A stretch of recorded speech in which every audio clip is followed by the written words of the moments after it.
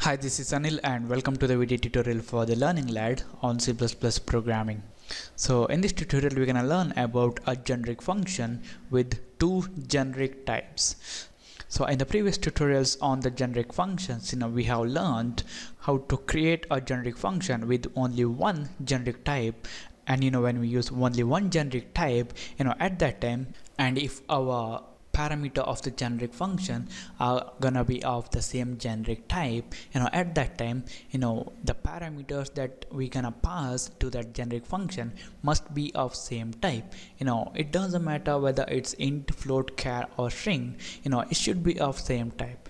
So here in this tutorial I'm gonna teach you how to create a generic function which is gonna take two generic types. So here first we're gonna define it. So first we need to write the keyword template, and then less than symbol and greater than symbol, and between that less than and greater than symbol we need to write the keyword type name or class. I'm gonna write type name, and let's name the identifier as t1, and then we're gonna have another identifier, and that's why I'm gonna add a comma here, and then I'm gonna write type name again, and I'm gonna write, and we're gonna name another identifier, let's say t2, and now we're gonna write the return type of our function. Here for the demonstration purpose our function is not gonna return any values, so it's gonna be void, and then the function name, let's call it as display. And here this display function is gonna take two parameters of type 1 and type 2. So it's gonna be t1, the first identifier and the variable name, let's say x, and then t2, the second identifier or the second type and the variable name, let's say y.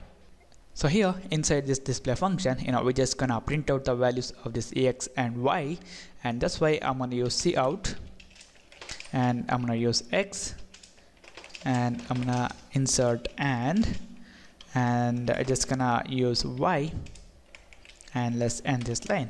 So here this display function is taking two parameters, and these two parameters of different generic type, and also here we have defined two generic types, t1 and t2 separated by comma. Alright, now in our main function we're gonna use this display function, and before that we need to write the function prototype. That's why I'm gonna copy this and paste it here before my main function, and I'm gonna add a semicolon. Alright, now in our main function I'm gonna call the display function, and we need to pass two parameters, and that two parameters can be of different types. We can pass one integer value, another one string value, or we can pass that both parameters as the same type. So first I'm gonna pass Anil, and then I'm gonna pass 24. These two are different types. This is possible because here this display function takes two parameters of different generic types, and when we compile this code, the C++ will come to know that this display function is taking the first parameter which is of type string, and then the second parameter which is of type integer when this statement is encountered. And what I'm gonna do is I'm gonna call it again, and I can pass, let's say 24 integer value and 65.89 floating point value, and again I can pass, I'm gonna copy this and paste it here, and I'm gonna pass two integer values, and again paste it, and I'm gonna pass two floating point values. Similarly we can pass two string values also.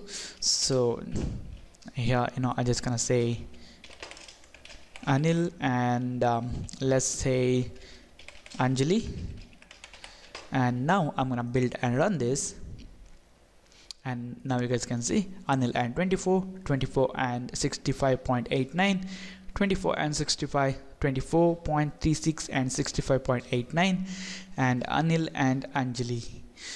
So here this generic function display is taking two parameters, and these two parameters are of different generic types, and that's why we are able to pass two parameters of different types.